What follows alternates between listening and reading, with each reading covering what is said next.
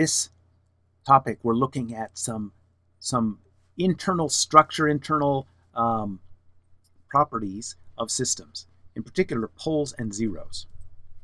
So the concept of a mode is the concept of an eigenvalue. So whenever we see the concept or the word mode or modal, it's referring to eigenvalues. So first, again, we're going to refresh our memories on what that similarity transformation is all about.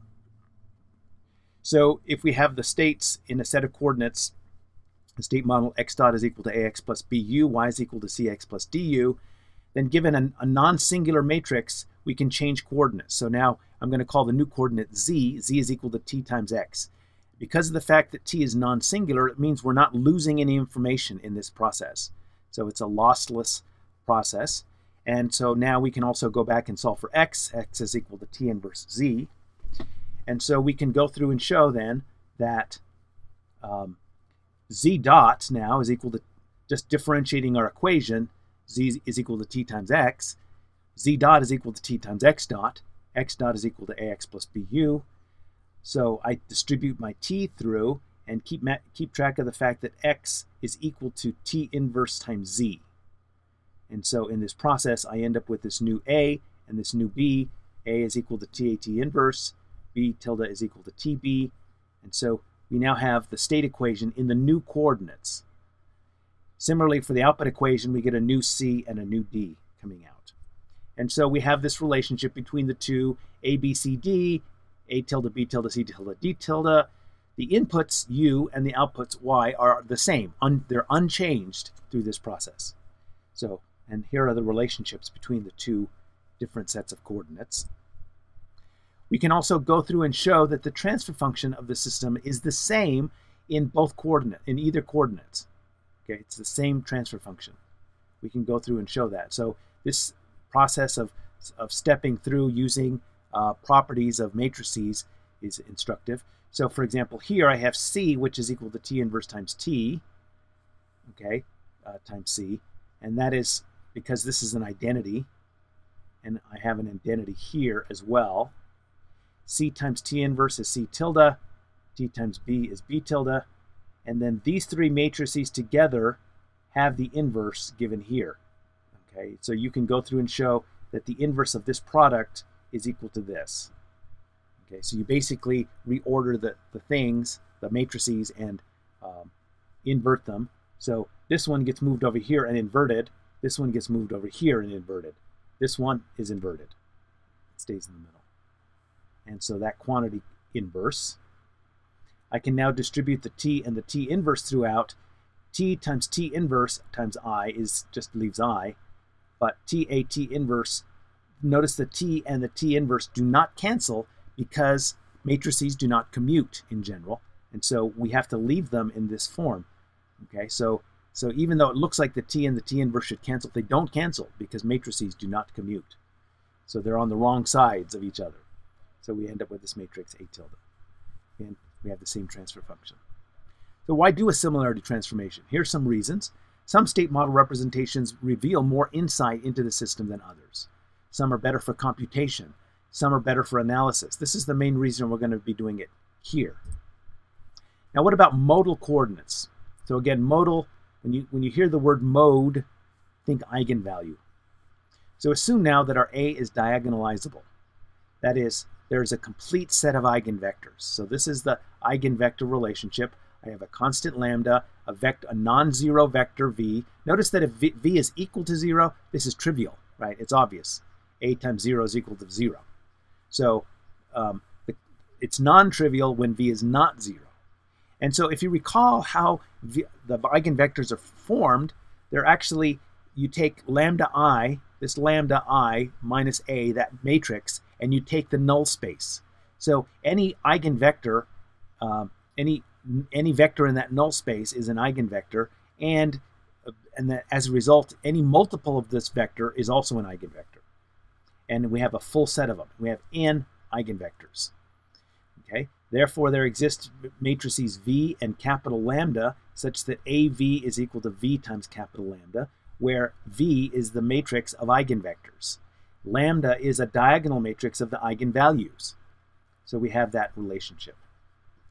Okay, so this is the matrix in diagonal form. And now if we let t equal V inverse, we can go through and show then that our new A matrix is in fact just lambda. So we can put the system into what is called modal form. That is when we have it in diagonal form. So what's the point of this? Well, one of the things is it simplifies things by decoupling states. It also allows for easy observation of important system structural properties, makes the system simple to analyze. So these are some reasons. Properties. Well, if we have an eigenvector, an eigenvalue relationship, AVI is equal to lambda IVI, the spectral mapping theorem says that if I take a function of A times VI, that I take the function of that eigenvalue times VI. So for any analytic function, again, an analytic function is a function that can be represented by a Taylor series or Maclaurin series or a power series.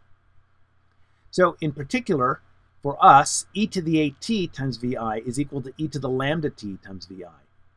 And a to the k times vi is equal to lambda I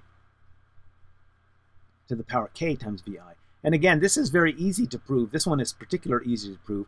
If you take this equation, right, multiply this equation on the left by an a, that'll give me a squared vi is equal to lambda times a vi. But a vi is equal to lambda vi, so that's going to give me lambda squared times vi, and so on. I can keep doing that and show that if I just keep multiplying by a, I keep accumulating another lambda I in the process. Okay, and it's this property that's used to prove this property, which is the Taylor. If we use the Maclaurin series for the e to the at, then this property comes out of repeated application of this property. So, all right, now suppose our system starts with initial condition that's an eigenvector. So remember, an eigenvector, if we take that same vector and multiply by a constant, it's still an eigenvector. So this can be any vector along the same direction as an eigenvector. So if you think of what an eigenvector is in n-dimensional space, it's like a line in n-dimensional space. So the eigenvector, the eigenspace associated with that eigenvalue is just a line in that space. So this is a line. If I pick the initial condition to be any point along that line, then if I go through and again for an unforced system, x of t is equal to e to the at times the initial condition. The initial condition is that eigenvector, and because it satisfies this eigenvalue relationship, the spectral mapping theorem, I have this. That is, x of t remains along that same direction. Here I have a constant value times that. So, but it remains on that same direction. So if I start on an eigenvalue, I stay on. Start on an eigenvector, I stay on an eigenvector. Okay. Another thing that's significant is that in modal coordinates, we still have eigenvectors. The new eigenvectors are, in fact, the unit basis vectors, that is, columns of the identity matrix. Okay, so we can go through and show that this relationship is satisfied for any column of the identity matrix. So that's simple. So we know what the eigenvectors are, and they're simple. All right, so in terms of unforced system, we have this relationship. So this is our new A matrix, which is capital lambda. And so we basically have a set of equations that look like this. Zi dot is equal to lambda I Zi. So notice that this means that each state is independent of the other states. That's what we mean by decoupling. They're not coupled with each other. They're decoupled. So that is, they're acting independently of one another. So that's I don't have to know what's going on with the other states to know what's going on with this state. So that simplifies the analysis. So suppose now that we don't have an unforced system, and suppose now we're looking at the output, I basically have a set of n subsystems. So notice that this subsystem is only dependent upon its own state and the input, and then the output is a linear combination of all the states and the input. So in terms of a block diagram form, it looks like this. Okay, So I have these parallel subsystems, these little internal loops that are defined. And so in terms of analysis of systems, this is significant. If, for example, this term is 0, that means the control signal does not reach this state, is not affecting that state. So when we come back later and talk about something called controllability, what we're saying is that I cannot, through this input, control this state variable if that's 0. Okay, and so we're going to talk about something called controllability, and just by having it in this form, this modal coordinate form, we'll be able to analyze controllability. Similarly, for observability, what happens if one of these guys is 0? So for example, let's say this guy is 0. What does that mean? That means that the output signal has no information coming from that state. So I cannot see what's going on in that state by looking at the output. And so we're going to talk about something called observability that is exactly that property. And so having it in this form allows us to look at those kinds of things. So if we can't diagonalize, the Jordan form also provides useful information, but not nearly as neatly as the diagonal form.